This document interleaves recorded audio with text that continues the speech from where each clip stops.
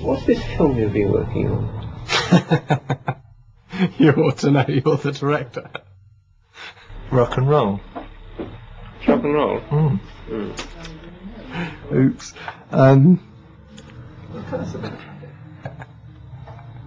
Pull yourself together, David.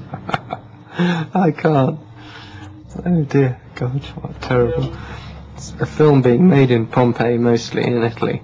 What's it about? And it's about the Pink Floyd, of course. Are you fairly happy about the film?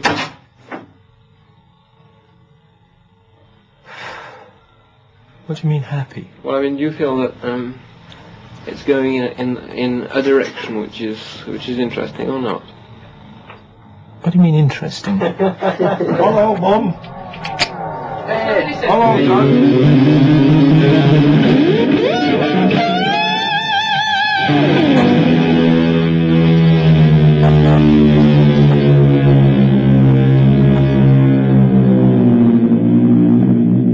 Christ, just the oysters are good, aren't they? Yeah. Yes, there's good oysters here, aren't there? Yes. Yes.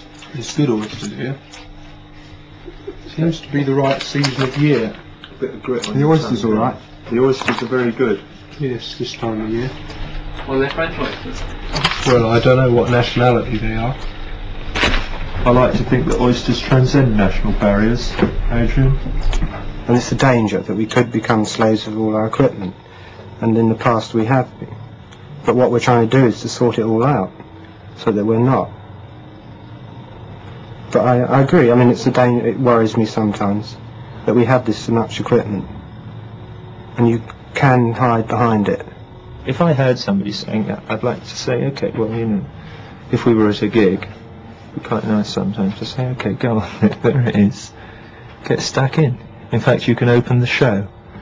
There's going to be 4,000 people in here in half an hour. Get up there and knock them out, man. And they'd then say, oh, but we don't know the equipment and we'd need time to rehearse. And so we say, yeah, well, so did we, about 4 or 5 years.